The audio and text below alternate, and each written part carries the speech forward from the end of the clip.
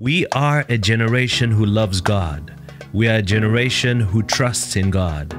We will always hope in God.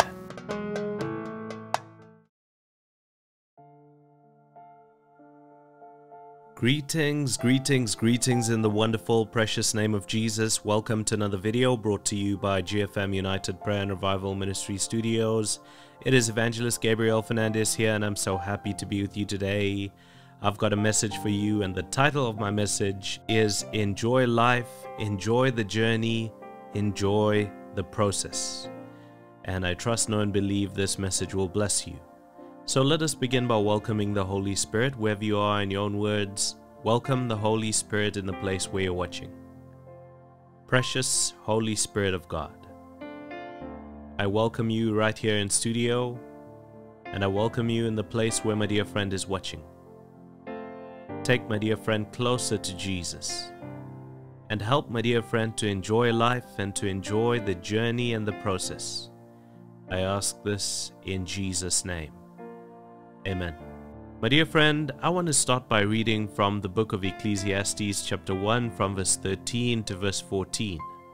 It says, "And I applied my heart to seek and to search out by wisdom all that is done under heaven. It is an unhappy business that God has given to the children of man to be busy with. I have seen everything that is done under the sun, and behold, all is vanity, and a striving after the wind." Now, I've met countless people who go about their daily life, not doing what they truly want to do, but rather their focus is on trying to impress others around them, trying to meet expectations, trying to live up to the standard that everyone else around them is living up to, trying to perform and show others what they have. And in the process, they lose themselves. They lose what truly makes them happy. And they begin to feel unhappy. They begin to feel unhappy with what they've got and how life is going, even though they may have a lot. Let's read and see clearly what the Bible is saying in the book of Ecclesiastes chapter 1 from verse 13 to verse 14. It says, "And I applied my heart to seek and to search out by wisdom all that is done under the heaven. And it is an unhappy business that God has given to the children of man to be busy with. I have seen everything under the sun, and behold, all is vanity, and a striving after the wind." There's a term called the rat race.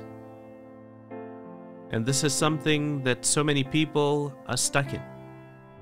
But as born-again believers, we go by a different set of rules. We should live life differently. We should enjoy every moment to the fullest. We don't need to live our lives copying others, trying to live up to expectations, trying to meet demands that others expect of us. We don't need to live life in such a way that we miss out on the true joy and essence of the gift called life. You see, there are so many blessings that God has given us, so many things that God has given us to enjoy. And if we slow down for a moment and take a moment to just appreciate these things, we find true happiness. We find true gratitude and thankfulness towards God. My encouragement to you today is let go of this endless pursuit of trying to please people, trying to keep people happy, trying to meet expectations, and live. Be you. Be the person that God created you to be. Be happy. Enjoy the gift of life. Enjoy time in the presence of God. Enjoy God's creation. Take a moment sometime. Take some time out to just go and look and see all that God has created and appreciate it. Take a moment to enjoy and appreciate your family and your friends around you. Apply the law of grace. in the same way that God has applied the law of grace towards you. Apply grace when dealing with others and when dealing with situations. Break free from this trap of constantly working and working and working and trying to impress everyone around you. Break free of this trap of this standard that society expects you to live up to, and start to be you, start to do you, start to enjoy being you. Every day is a gift, and you have a unique personality. You are a unique person. Start to enjoy being who that person is. Discover who that person is in Christ, and enjoy being that person. If you are a person who loves to get out and see nature, go out there and explore and enjoy nature. If you are a person who likes to go on adventures, go on awesome adventures. Those are times when you can pray and seek God. If you are a person who loves to rest and just enjoy quiet time with God, then rest and enjoy quiet time with God. But don't fall into the trap of giving up what you love to do in order to live life in an endless pursuit trying to please others. Because there's one thing about expectations and pleasing other people: they will never be pleased. It is a loop and a circle and a trap that just keeps on going and going and going, and it sucks the joy and life out of you. Don't live your whole life striving after vanity and miss the essence of life itself. Enjoy the process. Enjoy the journey. Aim for inner satisfaction and inner peace. People can influence what happens around you on the outside, but you can control what happens on the inside. You can control what happens on the inside. You can choose to be happy. Aim for inner satisfaction and fulfillment as you progress in your journey with Christ, so that when you are older and you look back,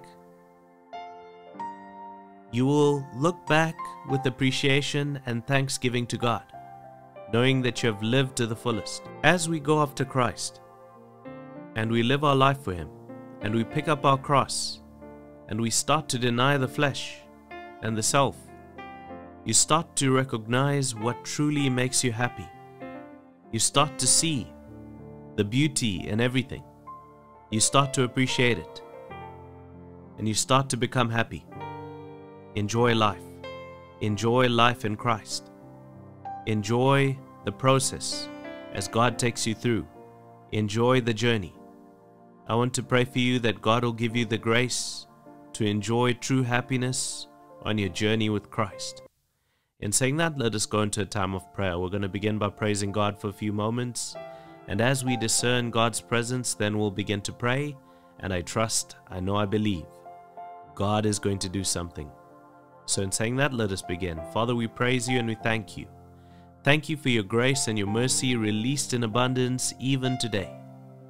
Thank you that you don't leave us helpless, you don't leave us alone, and you guide us. You speak to us. You show us this is the way. Walk in it. And we are grateful. We are truly grateful for all that you do for us, from the small things to the big things. And we lift up your name. We give you praise. We give you honor. We give you all the glory. We give praise and honor where it is due. It is due to you. You are our God, and we are grateful. We are grateful for everything that you do for us, from the small things to the big things. Be glorified and be magnified in Jesus' mighty name. Amen and amen. My dear friend, God is good and God is with us. His grace is truly sufficient. In saying that, let us go into a time of prayer. As I begin to pray for you, I encourage you, comment and agree. Father, I pray for my dear friend. Wherever my dear friend is, and whatever situation or sphere my dear friend finds themselves in, help my dear friend to break free from the endless pursuit of trying to please people and trying to meet demands and expectations of them. Help my dear friend to break free from this endless cycle of unhappiness and to start to enjoy the true blessing that you have given us and the true meaning of life. To start to enjoy time in your presence. To start to enjoy and appreciate everything that you've created, including friends and family, and to truly appreciate the blessing that you've given us. I pray that you will do miracles, signs and wonders in my dear friend's life who is tuned in, and take my dear friend to a greater glory and a greater level. I ask this in Jesus' name. Amen and amen. God bless you, my dear friend. I'll see you again soon. Until then, shalom and goodbye.